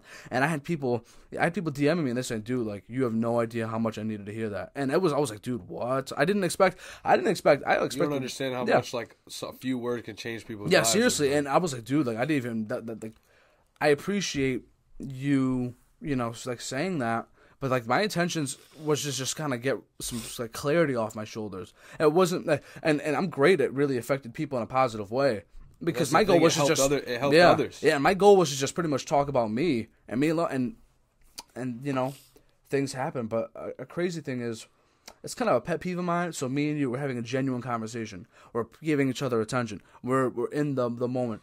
I can't stand people. And this is the reason why I want to do this in the first place. This is a great-ass conversation. And there's people where I can try and have a conversation like this with them, and they just don't give me any fucking attention. I'm trying to tell them something that's important to me, and they just don't even fucking listen. Sometimes people aren't, and that's the thing is, like, sometimes people aren't real enough for that. People yeah, and like, at that point, I just stop talking. If like, for example, if it's you, if I'm talking to you right now, and I'm telling you something, and then you just start looking at your phone, and, like, you're not present, or like I just stop talking, and then I'll let you talk and I won't say nothing. But personally, like I just stop talking. That's the thing. Some people aren't real enough for that. They're not real to go. They're not real to dive deep and be able to have those conversations. Right. And that's the thing, is you got to be able to have those conversations. You got to be able to, like, and that's where you make bonds. That's where you make relationships. That's where real friends come into like play. Right. It's like you find real people in your life where you can have those conversations with. It's like, yo, listen, like this is what I got going on in my life. I want to hear what's going on in your life. All right, bring that closer to a little bit. Yeah. Just stuff like that, and it's just like people aren't real for that. They don't like the truth. Yeah, they'd rather be lied to, or they'd rather hear some fabricated bullshit because that's gonna make them feel better. Like where it's like, or if I'm looking at Abel right now and I'm telling Abel, yo, like this is how I feel about this, that, and it's like, yo, it's gonna get better. Like some bullshit fabricated response. That's some shit that I want to hear. Yeah, you know what I mean? Yeah. Instead of like if he's being real with me and telling me what's really up, like tell me what's up, like that to me is like, that's where my like real good friendships come into play. Right. You know what I mean? And like just big shout out to my boy James, obviously. James Holly went to high school with us. And my buddy Cody Guglioso, Ben Maycock, Lenny Ogando, like all those guys from Newington that are still my guys. And that's why I can honestly sit there and be like, yo, like, and obviously my brother as well. But those are my guys where I can say like, yo, these guys are real with me. I'm acting crazy, or I'm feeling some type of way, or I'm feeling down for myself. They're not gonna be like, yo, like it's gonna be fine, or like try to like baby me type shit. It's just more like, yo, step your shit up, like be real with yourself, let's go type shit. Like you got something going on, and you got stuff going for you. So keep pushing, keep pressing, and those are the people you want to surround yourself with. Right. And I think that's very important.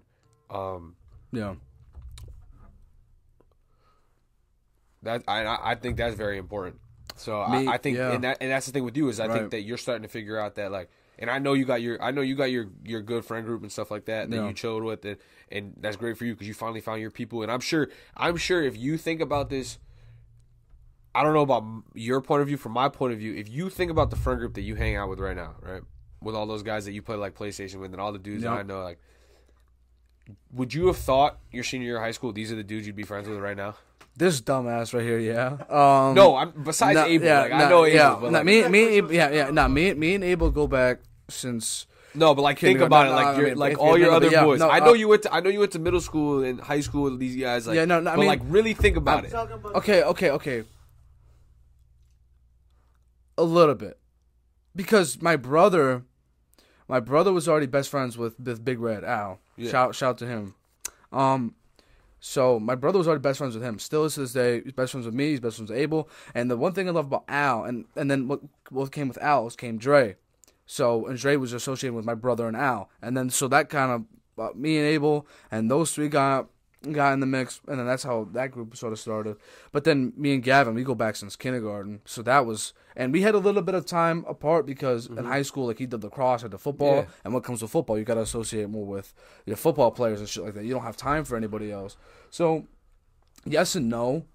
I definitely, I mean, it's unfortunate the way certain circumstances, but it's the way life works, man.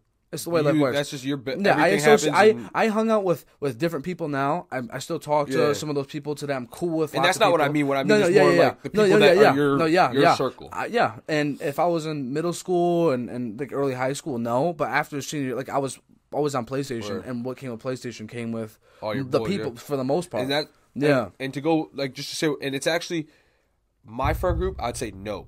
And actually, I forget to mention he's like my brother, Tyler Fode. He's from Wethersfield. You met him. I was throwing him at the field. Funny ass kid, yeah. And like all the kids that I'm friends with now are kids that I've grown up with since I was young. So like James, he moved here he's originally from Georgia, and he moved here, and I forget where he was at before. I think he was at East Hartford before Newington. He came to Newington 7th grade, and ever since me and him met, we just clicked. Like it was just like one of those things where we just clicked, and. I mean, still to this day, that dude, like, blood's not going to make me and him closer. Like, he's like, I treat him like he's my mom's child. And it's like one of those things where you got him, and then it's like, I've known Maycock and Lenny since we were like 9 years old. Yeah. Cody is, and then my buddy Cody's from Wethersfield, and he's Ben's cousin. So I started chilling with him like in my sophomore year of high school, freshman year of high school. Right. And we've been best friends since. And then me and Ty grew up together since we were 6 years old, like legitimately 6 years old. That dude's like my brother, like, and do like kid like that where it's like when I'm down, like even like the past like week and a half, it's like it was really good to have my boys around. Where like I was like real upset about my grandma and like be able to like, so it's kind of interesting to see that. Like honestly, I am kind of surprised, but I'm not surprised who they are because I'm a little surprised to the fact that, and don't get it twisted, I got a bunch of really good friends up at school. I'm just talking about my friends from home. Yeah. But I'm kind of surprised that I even have the amount of friends that I still have now that I grew up with. Yeah. But am I surprised that these are the ones who they are? No. Right. Because I always knew that these guys are the ones that was loyal to me. They never turned me wrong. They never, you know what I mean? They never did nothing wrong to me, never turned their back on me. And it goes to show because I'm now 21 years old. And like Lenny, Ben, and Cody and them are 23, 24 years old. And then James and Ty are my age, so our age, 21. And it's like, as you get older, it's like literally 6, 7, 8, 10 plus years of friendships. Right. And it's like, it goes to show that like, these are the people you want to surround yourself with. And honestly, it's like, it's good to have people that you grew up with that know what you struggle, where you came from. So they can really be real with you and help you out. Because that's what you want. You want people that is real with you. And that's why, like, I already know, like, with Abel, it's like, you got something going on, he gonna be there for you. Yeah. He got something going on, you gonna be there for him. And that's what it needs to be.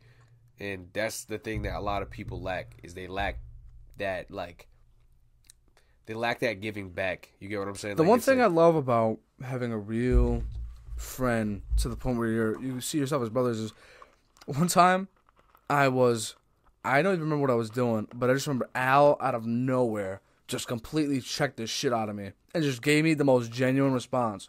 There were some friends, you know, they just want to always say the right thing, quote unquote, or they just want to say the thing that, like, you know, you want to hear, like you said, but sometimes what you want to hear isn't what you need to hear. Exactly. And so one time I don't remember what I said or was doing, but I remember Al just checked me so fucking quick, and I was like, I could have started an argument right then and there, and he could attest to this. I straight up told him, and I never do that. I'm stubborn as shit. I'll debate someone till I'm blue in the face a lot of, like, not all the time, but sometimes if I, like, just want to, you know, get people riled up and shit. But right then and there, I said, you're right. I appreciate your response. Like, You're completely right. And like there's people where they constantly have to win the argument, and I still deal with that. I deal with that with my siblings and my family at times, but sometimes you just gotta swallow your pride and just say, you're right, I was wrong. I remember in high school, I had a friend who told me something that I needed to hear, not what I wanted to hear, and I ended up not listening to their advice, and I ended up paying the price for it. And I told them they were right, and that I was grateful for what they told me, and I'm sorry I didn't listen to their advice. But at the end of the day, you're right. I mean, who you surround yourself with, you got to surround yourself with people who have nothing but the best intentions for you. You have nothing but the best intentions for them, and you want to help each other succeed. You can't have a group where that's a fact. People want to wish each other to fail, and they just want to be the ones to succeed. Like if I were to blow up after years, days, months, weeks, whatever, I don't care. If that were to happen, like Abel, Al, Dre, whoever, my brother's in the military, so he's different, but like whoever, if the right opportunity presented itself, I would have no hesitation bringing them along with me or teaching them exactly like what I did to get to where I am. No, and this could stay at like a plateaued pace. I mean, obviously, I love doing this. No matter what, I'm gonna keep doing it. I love doing this, but I would love to see progress. But like I'm just trying to show people, whether you're listening, watching, whether this is your first time watching or listening or not. I just want to show you guys, or if you're listening, I want you guys to listen and hear that you need to do what makes you happy. You need to follow what exactly makes you you. If you are an artist, paint, create content, share it. Don't be afraid to share what it is that makes you happy or do what you love, because people, whether you realize it or not, people will they'll show attention. The people who I least expected to, people who I least expected to reach out to me and said, what you're doing is so cool. Like that is so sick what you're doing. I like big props to you, man. Like I've been listening, I've been watching, and it's just like, whoa. And that's only like a small amount of people compared to what it actually could be. And even then, just one person going another way. And that's all you need is one person. So if you have a friend, if you like to sing, if you're listening or watching, if you like to sing and you want to post videos you singing or go on TikTok, whatever, all you need is one friend or one person to get you in the right direction, the right path, and just follow your gut. All you need is that one opportunity. Yeah, most times that your gut feeling, you should follow it. I mean, unless it's something really bad, don't do it. But if your gut is telling you to do something that you're scared to do, but it could potentially have more good than bad, then do it. And if it doesn't work out, don't be afraid to get back on the horse and try again. And that's failing is okay. Failing is a way to eventually succeed. You can't succeed without failing. You just can't, unless you were born in a rich family or born in the best possible circumstances where you have nothing but the assets, time, and money or whatever to do what you want and do as you please. Aside, good for them, good for those families or whoever's in that predicament. But if you have to start from the bottom and you want to make it doing certain things or be successful in life, I think everybody in life wants to be successful in some sort of way. I don't think everybody wants to be famous, because famous and success are two different things. Right. So I think if you want to be successful in life, you just got to do and find the things that you're good at, do what makes you happy, and never be afraid to try. Because my very first episode did not go how I wanted, but because I'm having on the guests that I want on, I'm talking to the right people and knowing how I am, and I'm showing humility. And I've even said this. If today this all had to be scrapped up because the podcast was just not working out, I mean, I don't plan on doing it anytime soon, but if I had to scrap it and just stop, just because I wanted to stop and try something completely different, I would have no shame doing that, because I'm not afraid to fail, and I'm not afraid to show that it's okay. And that's like, at least I'm trying. You know what I mean? There's people out there that are just watching. Some people could say, I hope he fails. I hope this podcast eventually sucks. There probably is people there. Yeah, no, there probably is. And you know what? Like, I'm not always going to be haters. Yeah, you can't and I'm okay with that. I'm okay with that. I just hope that, you're doing what you have to do on your other side of things. But, at least I'm showing that it's okay to try, and it's okay to be who you want. And even, I have like 30-something subscribers on YouTube. I don't give a shit. It could be 25 tomorrow. I'm still going to do this, and I'm still going to have people who think it's cool and support it. That's not going to change me. And I know in my heart I'm still going to find the people that I can have on.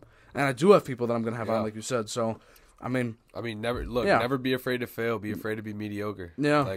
And that's why I can commend you, and I respect it. That I know, obviously you want this to go to a place above where you're at. Yeah. But I can definitely commend you to say that, you're doing this out of love and passion, rather than doing this for some clout and doing this to be famous. You know what I mean? And I think you're actually doing something that you really enjoy, and it's gonna probably pop off, bro. We're gonna have to see. Yeah. We're gonna have to see what happens from there for sure. And that'd be crazy. And I promise. If that day ever comes, one of my phobias is claustrophobia. So the whole dog. So you ever see? My perfect example of that is, you remember when Stephon Diggs had the Minneapolis Miracle? Yeah. And he ran 60 yards, threw off his helmet, and everybody dogpiled on top of him. The one thing I was thinking is, how was he able to breathe and not suffocate? If I were to have had a game-winning play and a sport or whatever, I would have told people. I would even tell them before, do not go near me. Don't dogpile on top of me. I had people dogpile on top of me once just to fuck with me a year ago, and I almost spazzed the fuck out. Seriously, because I don't like that. I don't like. I think. Injured from that. What? Yeah, I did. Yeah, because my back was fucked up. Yeah, after football, I just stopped stretching and lifting, and my back, I had a couple dislocated discs. That's crazy. Yeah, which is they're practically sort of back where they need to be. I just need to work on my core and back. But I've been stretching and doing what I had to do, so it's nowhere near what it once was. But yeah, shit is crazy, man. And I promise that if and when shit changes, things go in my favor. I would have no problem telling people what exactly I did to change my life around, to do what it is I needed, the right steps I needed to take to, and I would always be myself at the end of the day. I wouldn't want to become someone who falls into the group of where that's not really him. He's putting on a face for the camera right now. Yeah. My goal would be to not do that. If all of a sudden somebody Jimmy Fallon wanted me on, I would doubt that, but you know what I mean? A show like that said, Marlon, we wanted you on to start your own talk show. And obviously you can't swear all the time, and you have to have certain procedures, certain protocols or whatever. I think that's a little different. But, that'd be sick. I'd be open to that. You kidding me? Imagine you see, Malave tonight, and then it's I'm having on fucking, I don't know, fucking Justin Bieber as a fucking talk show guest. You're doing this for a reason. So it's when you're doing this for a reason, it's even if you don't, out of 30 subscribers, whatever you have, even if you're not helping 29 of them, you're helping that one person. It's still worth it. Right. You know what I mean? That's the thing. And it's crazy. Let's talk about it this way, because obviously we want to think big picture here. 30 subscribers. That's a fucking classroom, okay? That's a lot of people. Imagine being in the class and having give a presentation on the board and everybody's looking at you. That's how I see it. That's a lot of people. It could seem, obviously I want it to keep, going up and up and up. And if you want to subscribe, share, whatever. I'm not plugging that real quick. No, but seriously, that matters. I appreciate that. Please, if you aren't listening on YouTube, please don't be afraid to go to YouTube, subscribe. It genuinely helps. And I got ideas in terms of other content I want to create and certain paths I can take. I'm still starting off. I got to get the sound clip thing down. I'm learning how to edit. Starting today, I'm going to start learning how to edit because I just got this app and I'm going to start working on that. But yeah, like I said, not afraid to fail. And I know that no matter what, it's only going to go up unless I did something completely bad to the point where everyone was talking to where it just can be just nothing but negative because the public sees me as this demonic figure. But see, you got this good idea of right. This conversation is real. It's not you're bringing people on to have real conversations with them. You're not over here. And I could tell the viewers this right now. He's not over here writing questions down on his paper and pad. He had no questions for me. Yep. None of that. It's a real conversation. It's just how things flow between two people and just understanding what's real, what's going through your life, what's going through the person sitting across from you's life. What do they got going on? What goals do they have set? What certain things are going on with them? And I think you got a great idea built around it already. So it's you got a real conversation. You got a vibe. You got your man cave. You got the people that you want on. And that's the thing. You're trying to get people on the people that you want. Yeah. And you continue to do this, it's going to soar. I even told you. That's crazy because I told you right before I said the mic thing goes away. Didn't it? Yeah. Because the first few minutes, you you know, like you were obviously talking and you know, like responding to a question, but then all of a sudden, as soon as it took over, like this, I'm not paying attention to this. Like me naturally, if you see me moving the mic like this, that's just me like making sure. Yeah. Because I can see the audio thing in terms of like how loud like the volume is projecting, but other than that, it just goes away. Even whether you naturally do this all the time or you don't, the mic aspect goes away, and I think that the real conversation happens. And yeah, I think this conversation was too good to not let it get sour to the point we've even talked about this. So before we end this, is there anything you want to say? Any more anything more you want to talk about? Or just, before we get you going, because, I mean, it's Christmas Eve. No, so, I mean, the last thing I just really want to say is, I mean, obviously, I appreciate you for having me on. Just to, like, and this is just something that, it's kind of funny that Mario actually kind of convinced me for this. It was just a good idea to just, like, kind of open up and just show people who I really am. And just be able to even help a few people out there. So it's like, even if you're out there and you're struggling with something and there's something going on in your life, whether it's mental health, loss of a loved one, you're not doing too well in school, or there's always going to be a light at the end of the tunnel. Right. Like I said before, darkness is never going to drive out the darkness. Only the light is going to do that. So until you see the light, it's going to be hard to get better. But every single person is going to be able to get better. It does. It gets better. I'm telling you, I'm telling you, as hard as the past seems, every day it does get better. And I mean, I just want people to know that, like, if you want to be great, you could be great. You could be great at anything. I mean, all it takes is hard work, determination, and just putting in good effort. You put in great effort whatever you do, whether it's in the gym, on the field, in the classroom, at work, in the office, doing a podcast, singing, dancing, whatever you do, just put in the work and keep trying. And like I said, the best point to be in your life is to find that peace and tranquility, where it's like you're able to just be happy with what's going on. Nothing bothers you, nothing affects you. And it sounds funny, but it's like you're just like, it's kind of like you're just floating, like you're there, like it's like you're just in that, like you're in that good mood, and you're being able to just be at peace of mind. And I think what you're doing is a really good thing. And I'm very, very, very appreciative that you wanted to have me on. And I hope this definitely can help get your podcast along and benefit you in most ways. And I want you guys to tune in. Mario's got a few people coming up. It's gonna be good. And also tune in. Adelphi season started February 28th. We're gonna have a good year. We got our whole team coming back. Definitely tune in. We'll be. I think we're at Southern Connecticut this year. So if anybody wants to come, check the schedule out. We'll be at Southern Connecticut. But yeah, I appreciate the love. I appreciate everybody who shows love to me, whether I see it from you or not, or I get a text or any of that. But I definitely appreciate the love, because I know I can feel it, and I know there's some love going around, and I definitely appreciate you having me on, bro, for sure. Very well said. Very well said indeed.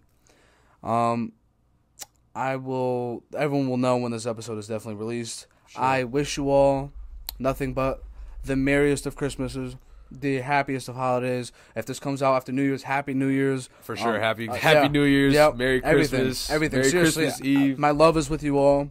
God bless you all. And, everyone have a good one, all right? Shout out the Fudge Effect.